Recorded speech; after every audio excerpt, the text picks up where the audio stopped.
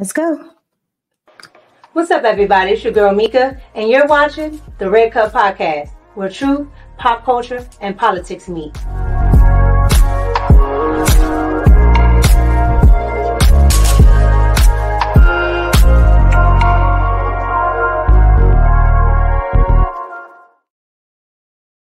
What's up, everybody? It's your girl Micca, and we're back for another Red Cup Talks because y'all know when we got the Red Cup, we're about to spill some truth. So happy Wednesday. Thank you all for coming, like, comment, and subscribe. So today I wanted to get into a trending topic, but you know how I am. I like to look at it from a different angle. So everyone knows what's happening with the whole Janet Jackson and Kamala thing, right? Janet Jackson gave an interview. She said she didn't think Kamala was Black, and it blew up from there, right? So I want to get into the implications, like what all of this stuff actually means and why we even care so much in American society about race. So let's get into it. You know what time it is. It's time for shots.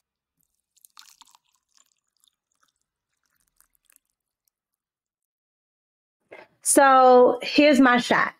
Race is a social construct, okay? It has nothing to do with DNA. Absolutely nothing. You can be more of one thing or the other if you're a mixed race person, okay? And again, it doesn't matter, right? There's a difference between genotype and phenotype. Phenotype is what you look like, all right? And as a mixed race person, you can look more like one or the other. Doesn't matter. It still doesn't change your DNA, but we'll get there. In society today, race is a way to have economic power. It's a way to have social class. It's a way to label yourself and be aligned to get ahead. There's all types of advantages with it. So what I want to focus on today is the Kamala topic, but the Kamala topic from the point of, well, what does it mean? Why is it so important? And what it means for Kamala to be in the spaces that she's in, okay? The Black space, the Black female space, which is so complicated. One, because we're women, but two, it's complicated because if Kamala is indeed, and I have my thoughts and my feelings, but we're not talking about that right now. But if Kamala is indeed a Black woman with maybe and possibly only a Black parent, one Black parent, then what does it mean to put that same woman in spaces with a woman who is Black with two Black parents, grew up traditionally Black American or foundational Black American, okay, and grew up in the culture and having everything that comes with being a Black woman, okay? Those are totally different things. Those have totally different implications, and it can have different outcomes financially, family-wise, and a whole host of other things. So I really wanted to explore that and get into that because I think the Kamala topic brings that to the forefront. Okay. Anytime there's a trending topic, I always try to focus on those implications. So now, what does that mean? That means, we have to find out how it plays out in society, in pop culture. So you know what time it is. It's time for Pop and Politics. Let's go. All right. So today in Pop and Politics, I wanted to focus on the singer Tyla. So Tyla had a bit of controversy here this year in America when she came to the States to promote her album. So I want to get into that as well. Here we go.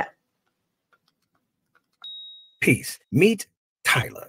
How do I know that her name is Tyla? Because hey, it's Tyla. That's how she self-identifies. Among many other wonderful things, Tyla is a South African colored woman. Not Black, not biracial, colored. That's colored in South Africa and colored here in the United States, despite the fact that many Black Americans don't want to call Tyla colored because of our own negative association with the term colored during segregation. But you see, South Africa had their own segregation called apartheid. Apartheid was a white supremacist power structure. And in the context of white hegemony, there are certain social privileges that come along with proximity to whiteness. While colored South Africans are generationally mixed, one can be colored in South Africa without being the child of an interracial couple. So you see, if Tyla were to kowtow to the sensibilities of Black Americans and refer to herself around the world as a Black woman, she would run the risk of offending Black South Africans who know and have experienced the difference between being Black and colored in South Africa. Remember that. So what he's saying right there is mixed women from South Africa and even in America, but we're going to talk about Tyla. She runs the risk of having issues because she is mixed. And in South Africa, the Black people there, Black people in Africa understand Blackness. And so they are not going to put Tyla as a Black woman because they understand what comes with it. They understand what she hasn't gone through, what her family is, what her family isn't. And just tying her to being Black just because doesn't work. So that was part of that implication. But because that is different from America, Americans couldn't understand it. And so they had an issue with her calling herself colored.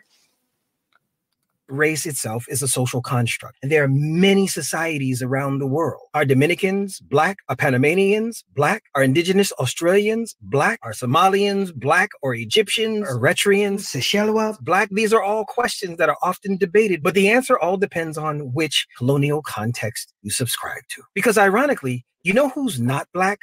Black people. Because it was Dwight Mann who invented race in the first place and quite literally branded us these labels. Relax and remember, we all we got. So I liked how he broke that down and again talked about how race is a social construct, right? It's not a real thing because it doesn't have anything to do with your DNA. But again, because we live in a society, people are going to label themselves and put themselves places. So it depends on how you subscribe. But that was a perfect description, and he gave a great understanding of why Tyla talks the way she does, because she understands that mixed and Black are not the same thing. In America, it gets thrown in there because of the history, but we'll get there.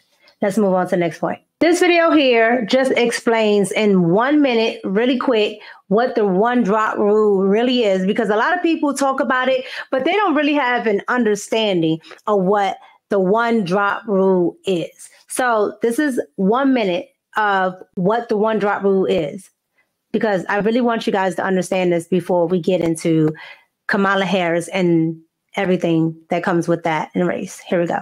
Until very recently, any person with one drop of Black blood was Black. In America's beginning, there was race mixing, especially among indentured servants and slaves. In 1676... So just really quick, indentured servants were a real thing, and those tend to be white people, right? Remember, this is under the British rule, and the British were like seen as the cream of the crop when it came to Europeans. So at the time, it was just called Europeans, and everybody associated themselves by where they came from. So even white people is what we call it now, or here in America. Even Europeans had their own hierarchy, okay, amongst themselves. All right. So white wasn't a thing.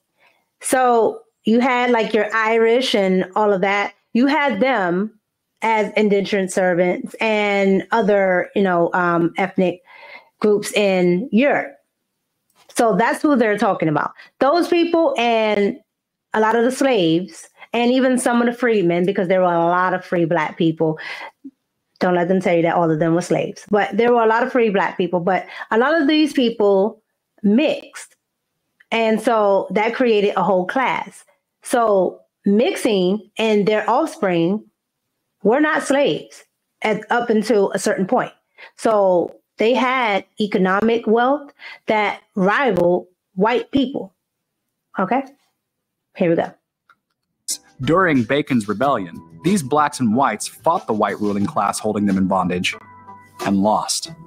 To prevent future rebellions, the ruling class introduced one of the earliest variations of the one drop of black blood rule, transforming a class-based society into a race-based society. The purpose of the rule was to make clear distinctions between black people and white people. So, well, I may not ever be on the bottom down there with you because I'll never be a black person, but I can certainly have some sort of prestige or social status psychologically for being white. Okay, so now you have white people that were the ruling class of Europeans saying, okay, we can't have these people rebelling against us. It had nothing to do with DNA, and it has nothing to do with anything else but economics. So we can't have them rebelling against us and lose our way of life. So let's create something that keeps them separate. And that's when the whole white or black thing came. You give one a little more and tell them that they're this, and you give the other nothing. And so one group gets to be over. It's really class by skin color. That's all it is. You know, first class, second class, third class, lower class, all of that. That's what the whole racial hierarchy in America really is. Interracial unions were outlawed. Those with a drop of black blood were pushed into the black.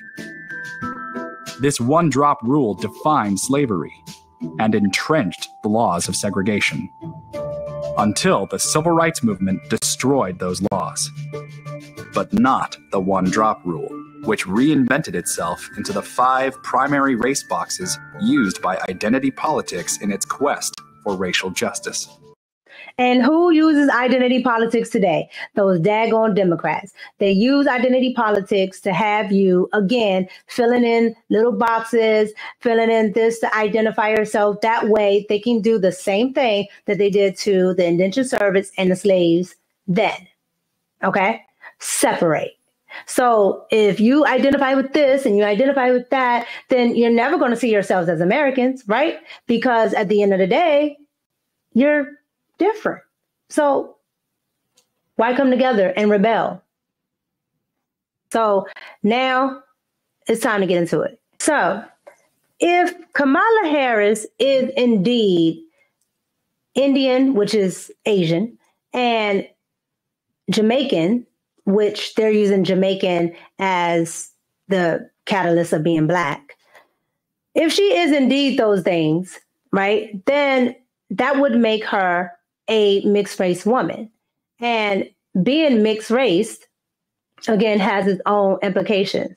But when we come to the political circuit, right, being mixed race has political implications because when you grow up a certain way, you're going to react a certain way to certain things. You're going to do certain things for certain people. You're going to do certain things with certain groups. And the reason why it matters so much with Kamala Harris is Kamala Harris's record has been doing things for the Asian American, okay? Which makes sense because she grew up with her mother, all right? Her mother and her father split when she was about 5, all right? So from 5 into her formative years, she is raised as an Indian woman because she's raised with that parent, okay? An Indian woman cannot raise a black woman. She does not know anything about being black. There's no way. Vice versa, okay? You could not give if you were a black woman, you could not give your child Indian culture. You do not know anything about being Indian. So the idea that her mother knew about raising black women is just asinine. But with that being said, that was the culture that she was raised in. All of her pictures have her in Indian garb. All of her pictures have her representing her South Asian roots. And it makes sense. That's perfectly fine. The reason why Kamala Harris does what she does is because she identifies a certain way. But she can identify another way because she's mixed race, and she can use that to her political advantage. These are the games that the political oligarchy will play. All right. So I wanted to play a video here with a group of mixed people talking to MSNBC. All right. You have Trump supporters, you have Kamala Harris supporters, and then you have independents undecided. Right. And you're going to see how they talk about, the current events with Trump talking about Kamala Harris and her blackness. You're going to see mixed race people on all sides of the spectrum talk about it. Here we go.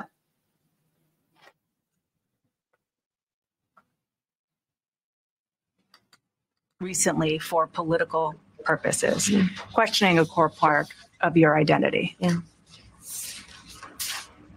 Any same old tired playbook. Next question, please. That's it. That's it.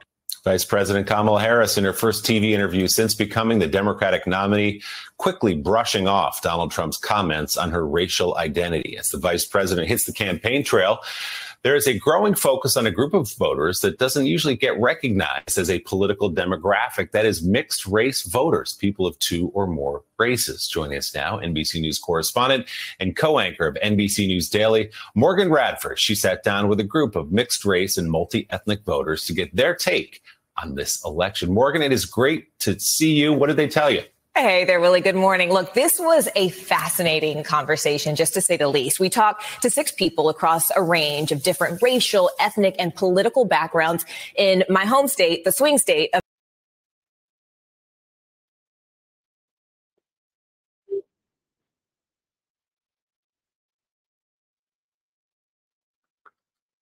morning. Look, this was a fascinating conversation, just to say the least. We talked to 6 people across a range of different racial, ethnic, and political backgrounds in my home state, the swing state of North Carolina. And many of them said that, look, the census forms and the boxes on polls, they give them pause, sometimes even panic because of the choices that those boxes force them to make. But even though they said those boxes are getting better and a little bit more inclusive over time, people's perceptions politically can still be pretty narrow. Take a look.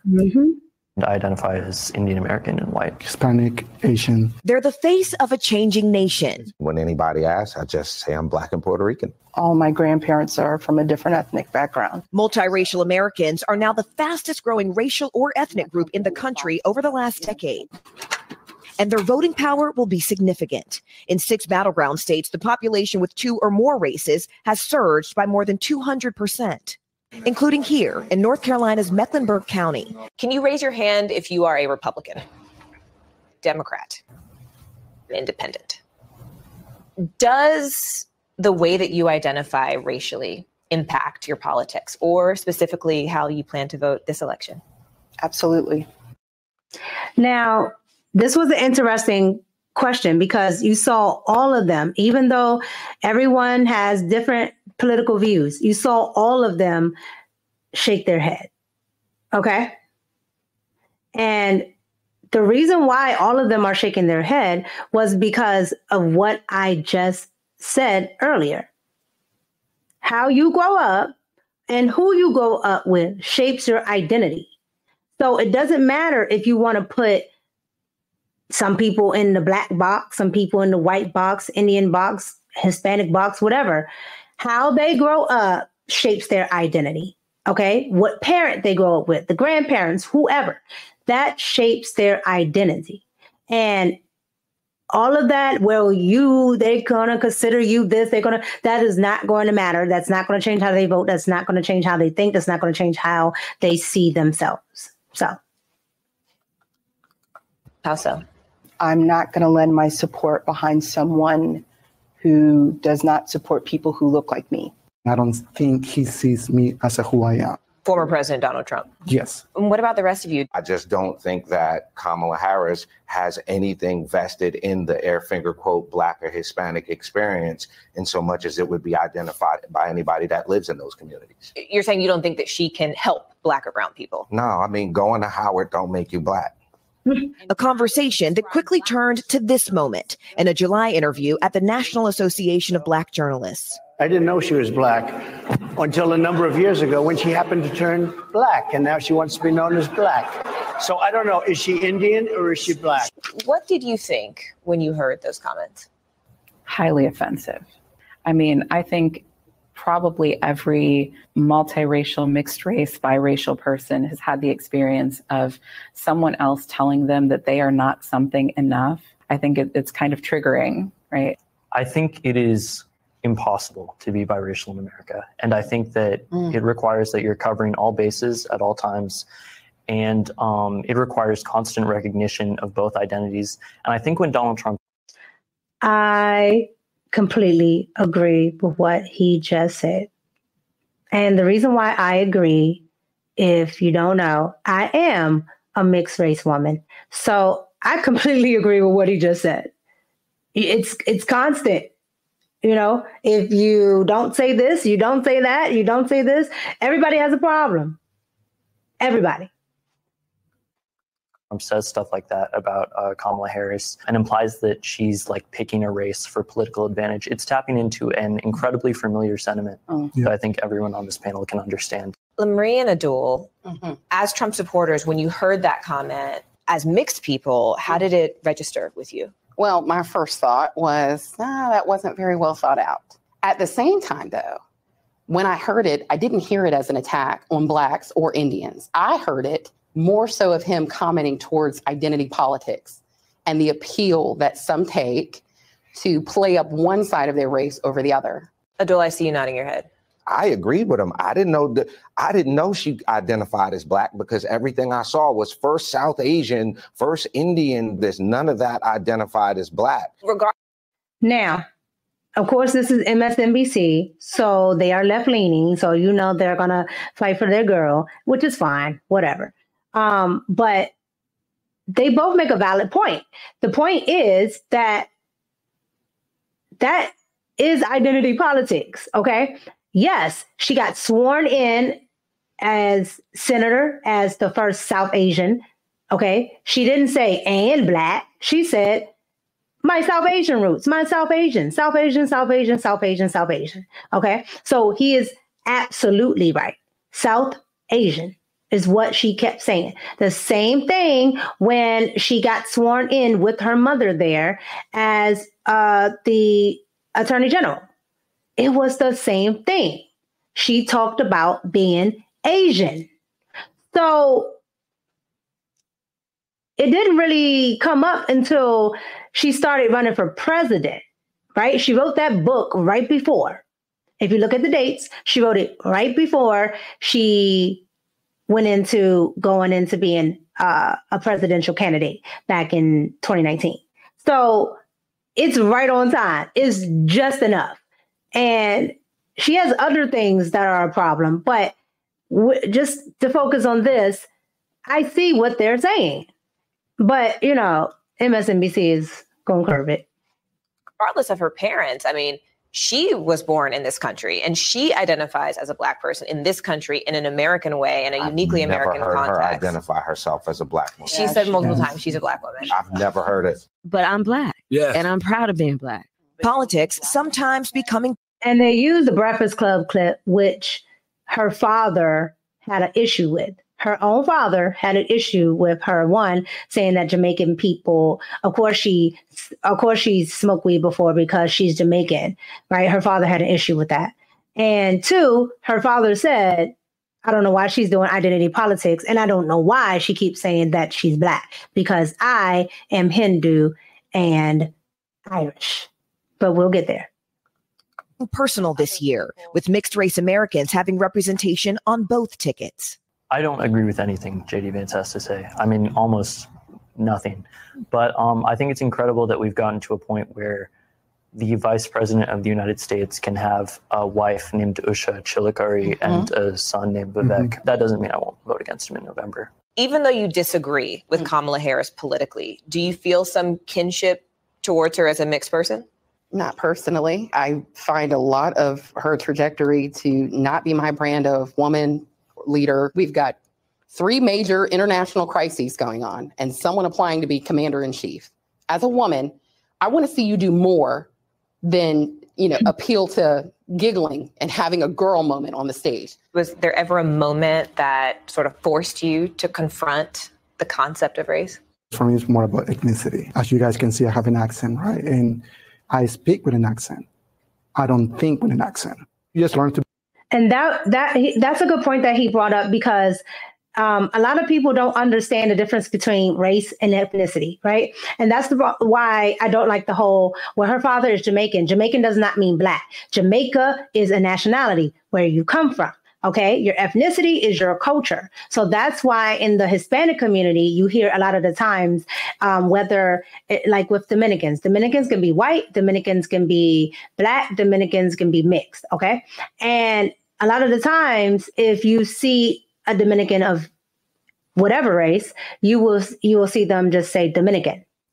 They won't say black. They won't say white. They just Dominican. Same with my family. My family is from Cuba.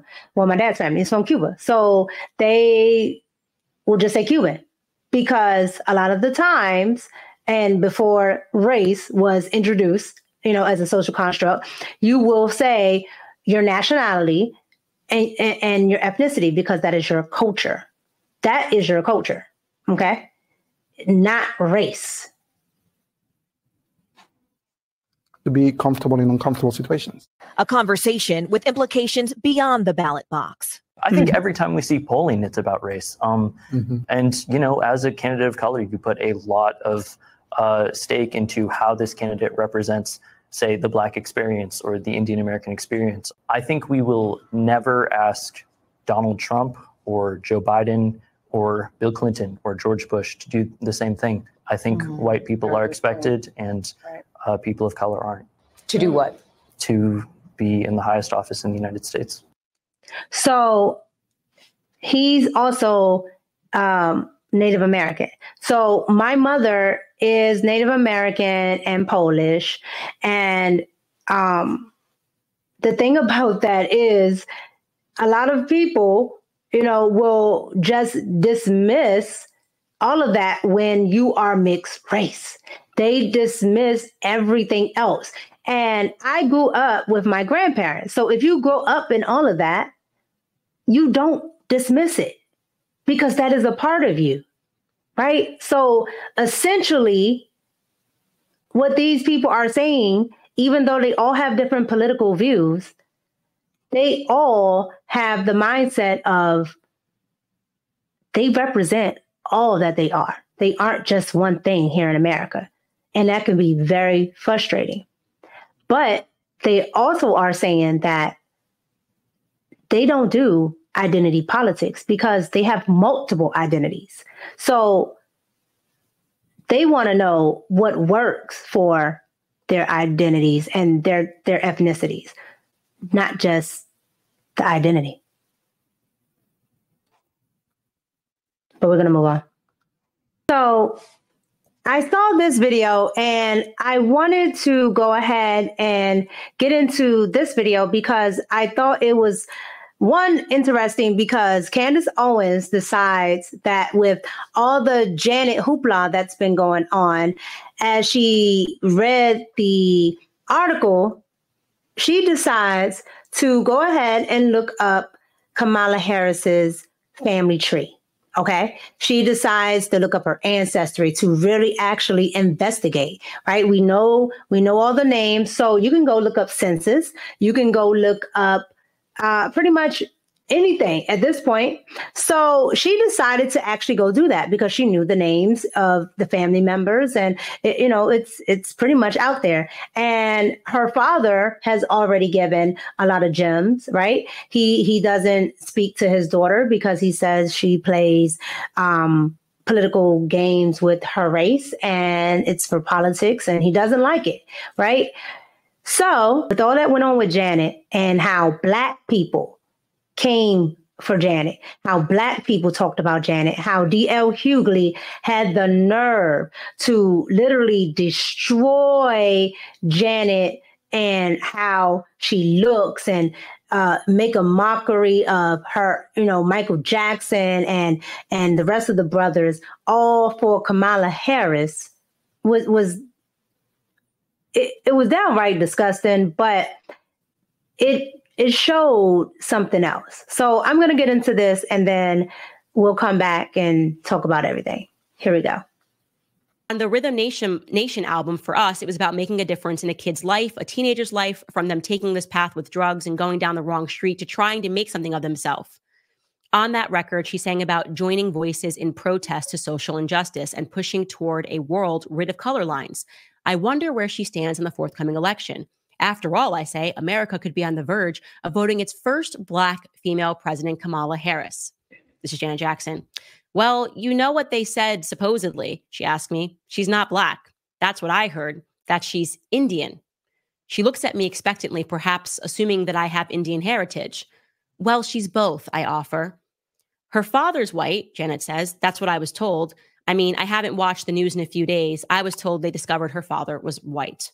The journalist writes, I'm floored at this point. It is well known that Harris's father is a Jamaican economist, a Stanford professor who split from her Indian mother when she was 5. Okay.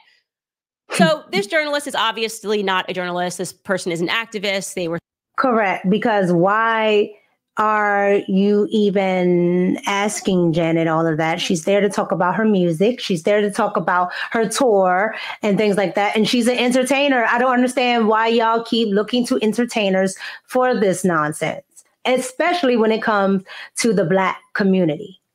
Malcolm X said it best. No other community makes the entertainer number one, the intellectual. So take that as you will. Were sent to do this interview for a reason, sent to write this profile piece to make it look like Jenna is crazy, and of course, sent to get the quotation she expected, which was that it's going to be amazing to have a Black woman as president because, again, they're signaling to Black people, get into line. This is your new Obama, despite any evidence that she is Black. And so I actually thought, has anybody really investigated Kamala Harris's genealogy? Like, we just keep being told she's Black suddenly, and the media keeps overreacting when people say she's not Black. And I can't find any evidence that Kamala Harris is Black. So I said, I'm going to pause everything and do a deep dive on Kamala Harris's genealogy. And what I discovered is so shocking. Okay. So first, let's start with just Kamala Harris's birth certificate. This is it. This is an authentic copy of it. It's already been discussed. You can see in the corner there that we have highlighted on her mother, her mother's name is an Indian name, Shailamala Gopalan, and under color or race of mother, her mother has put Caucasian, extremely controversial, but we don't need to focus on the mother because the mother put Caucasian because Indians have a class system. And so she's under the, caste system. And so she's under the caste that is Caucasian. Okay. The mother, everyone accepts the mother is not Black at all, right? So if she's some part Caucasian, majority Indian, everyone accepts that the mother is not the claim to her Black heritage. It is the father. On the bottom there, you can see that it says that her father's name is Donald Jasper Harris and that the color or the race of the father is listed as Jamaican. Okay. So you can be Jamaican, you can grow up in Jamaica and not be Black. Obviously, it's like Elon Musk, like he was born and raised in Africa. It would be absurd for Elon Musk to say that he was Black because he is not Black. He is a white African. So I wanted to go further into Donald Jasper Harris, allegedly born in Jamaica in 1938. So who are his parents? Okay. So this is Kamala's dad, Donald Harris. We're looking now into Kamala's grandparents. The grandparents' names are Beryl Christie Finnegan Harris and Oscar Joseph Brown Harris. So let's start with Beryl. Let's start with her grandmother. This is an alleged photo of Beryl Christie Harris. Okay. This is where it gets weird, but good, because Candace is good. She dug, like, she's good. This is where it gets good. The only one that exists in the public domain. And I want you guys to know that it was presented by Kamala herself. I looked at it and I was like, oh, okay, like, where did this photo come from? Actually, Kamala is the one that entered this into the public domain in her book, which is entitled The Truths We Hold, which was published in 2019. So looking at this woman, she looks Black. And remember, I said earlier when we were talking about the mixed people on MSNBC, I said Kamala Harris put that book out right before her presidential run. Go figure. That she had to put the Blackness right before she goes and campaigns as a Democrat to be president. Black, and she wrote, visiting my paternal grandmother, Beryl, in Jamaica. Okay. Now, when I saw this, I assumed it was a fake photo, and I assumed that somebody had put it up other than Kamala, because just doing a very brief search, and then I quadruple checked this across multiple websites, genealogy websites and genealogists, that can't be Kamala's grandmother. Let's pull up a picture of her again. Come on, Candace. That can't be Kamala's grandmother, because at least according to my research, Grandma Beryl died before Kamala was born. And now I want... Y'all know what this means, right? This means, okay, that Kamala Harris put up a picture of a woman who is not her grandmother, because by records, okay, records don't lie, numbers don't lie, okay, she died 1960. Candace, tell us when Kamala was born. Please, tell us when Kamala was born. The internet to fact check this with me. This is wild, okay? Beryl was born in 1921 and she died in 1960, okay? I've checked grave sites everywhere. This is it's not exactly a very common name and not an exactly very common place, specifically where she was born, St. Anne's Parish in Jamaica. That would mean that Beryl had Kamala's father when she was just 17 years old in 1938, and she died when she was just 39 years old. The Black woman in that photo is not 39 years old. So this is a major discrepancy, okay? And this is just a tiny bit of digging. I went, wait a second. Does anybody realize that Beryl allegedly died when she was 39 years old in 1960? That means that Kamala would have been born 4 years after her grandmother died in 1964. Do you see what I'm saying? So for all of you with this whole, she has integrity, what is this? What is this? Forget the race of it all. Why are you lying about your grandma? Why? And then on top of that, you put up a picture that is easily, you can just do the research. It makes no sense. 1964 is when Kamala was born. Her grandmother died in 1960. So who is that woman that is in the photo with Kamala? Okay. Beryl Finnegan, now looking more into her grandmother, was definitively not Black. Now, how do we know this? Because Beryl, that woman that you just saw, her father was Patrick Alhanasus Finnegan, who was an Irish slaver. Now, what about Kamala's grandfather? The other side of this, Oscar Joseph Brown Harris is his name. That's allegedly who Beryl married, right? Okay. What I've learned about him, this is the photo that they have produced of him. That's supposed to be her grandfather. Where I've learned about Oscar was that he was born in 1914. Brown was his mother's maiden name. His mother was a woman named Christiana Brown, who was known as Miss Chrissy. Christiana Brown's father was also a white Irish slave trader named Colonel Hamilton Brown. That is the white Irish slave trader named Colonel Brown. Candace did, child, look at this. Look at this. This is an Irish slave owner. That's what this is. So when I look at all this, I'm like, ma'am, where is the Black? Because this is public record, right? She can say whatever she wants. This is on public record before she was ever even thought about. So these people that Candace is talking about, these people are real. Nobody cares what race you are to run for president. But it's not trivial when you're running on a race, when you're playing identity politics. Brown.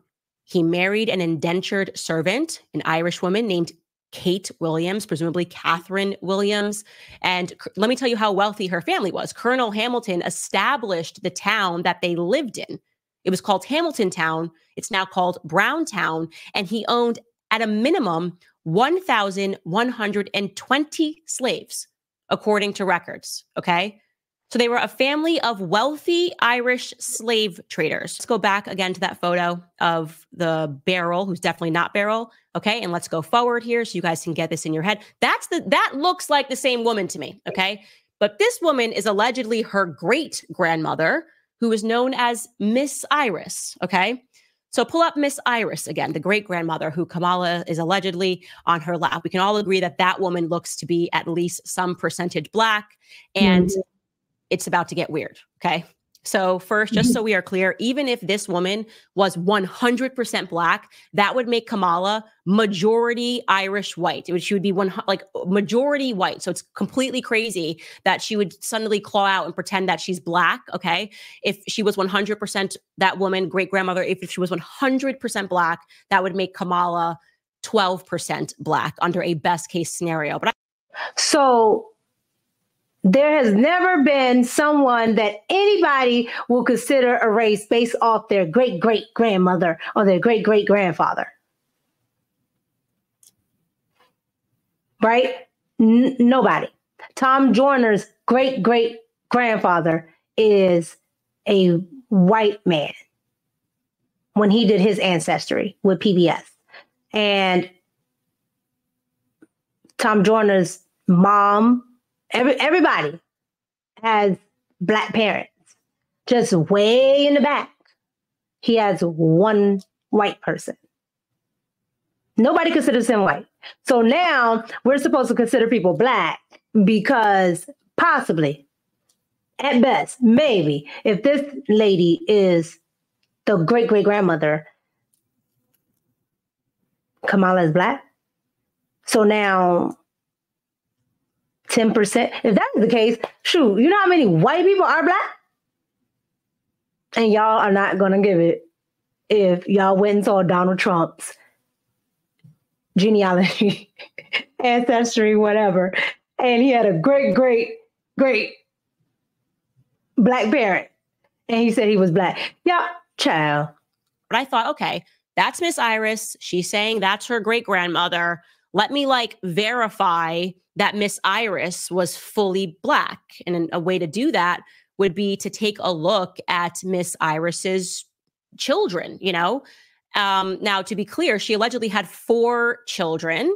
So we have Kamala's missing grandmother, Beryl, who allegedly died at the age of 39, as well as some of Kamala's great uncles and great aunts. And their names were Abraham Judah Finnegan, Noel Finnegan, and Bernard Finnegan. Okay.